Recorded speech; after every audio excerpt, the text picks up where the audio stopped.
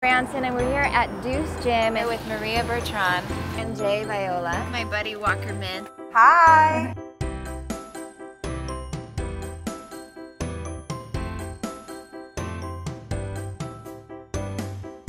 Do you know the difference between vegan and vegetarian?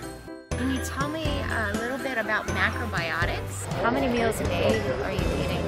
How old were you when you started? I was born.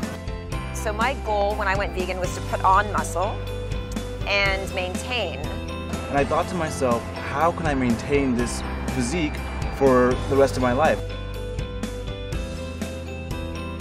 It's not an easy transition to make. People sometimes try to jump into it all at once, and they're like, this is crazy, how can you eat this way? Well, you can't. Oh my God, like I couldn't live without it. I could never live without cheese.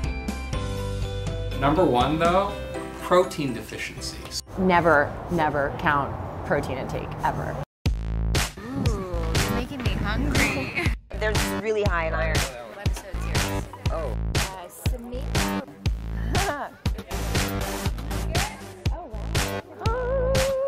Beans and rice, that makes a complete protein. You'll get all your amino acids. Yeah, this is amazing. Yeah, so lentils again are like gonna be a staple. Yeah, a good protein.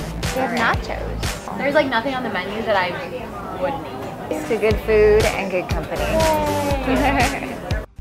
Give a little view of how beautiful this is. So this is right before. And here is our final result. It looks so good. There's a lot of stress out there. I like to talk to my patients sometimes about what's called the triangle of health. And if any one of those sides falls, the whole triangle is going to collapse. You don't want to eat too much salt or sodium like animal products. You just want to have a balance. Mentally, I felt even better than I do eating a healthy cooked food vegan diet. We may have to amputate. We may have to take off part of your leg. There's two ways to kind of go with this. You either say, all right, I'm going in and I don't know what the outcome is, or I'm going to take this head on. And my mom actually passed away from cancer about 5 years ago, so just having that, I was like, so that was sort of a catalyst for me to make a change too, because I saw a disease in my family. I was like, I want to be as healthy as I can for as long as I can. So pretty.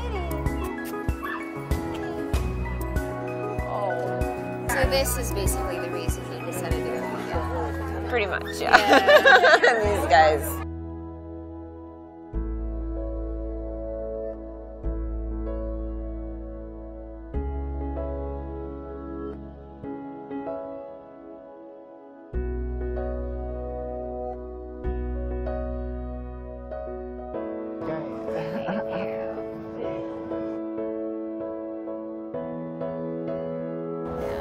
I think you can do it. Definitely go hard, do it. Let's see how you do. I'm gonna do it.